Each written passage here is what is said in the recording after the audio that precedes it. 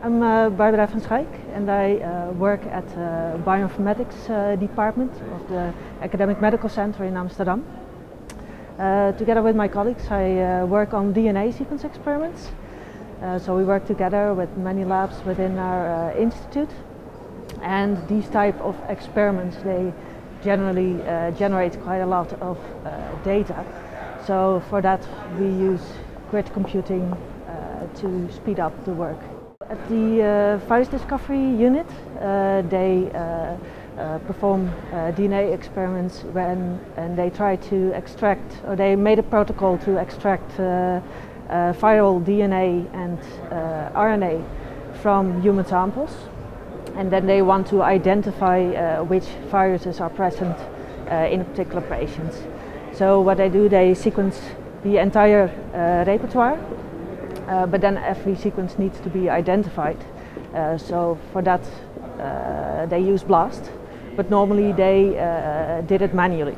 So they did it via the official website of the NCBI, but it was quite a lot of manual work.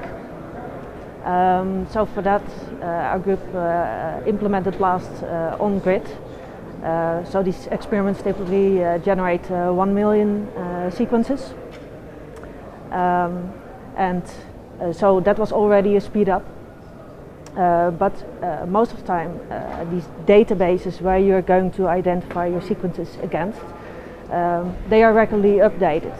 So you also want to repeat the experiment after a while, and also all the experiments that you have done before. So there grid computing helps them. The Genome of the Netherlands project is a project that is started in Groningen by Professor Siska Wijminga, and what they do in this project is that they are going to sequence the entire genomes of 770 healthy individuals to give an impression about how large that data size is. It's 45 terabytes of raw sequence data. So first you need to compare it to a reference genome, and then you are going to identify variants. And there are several more analysis steps afterwards.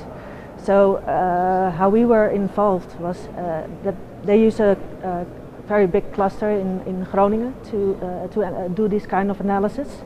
But they also want to experiment with grid computing, because more analysis on these data sets will be performed later. And we already had some experiments with grid computing. So that's how we got involved. So we implemented the same analysis pipeline as they did in Groningen, and ran that on grid on a limited amount of samples to check whether grid computing could also be used for these type of analysis.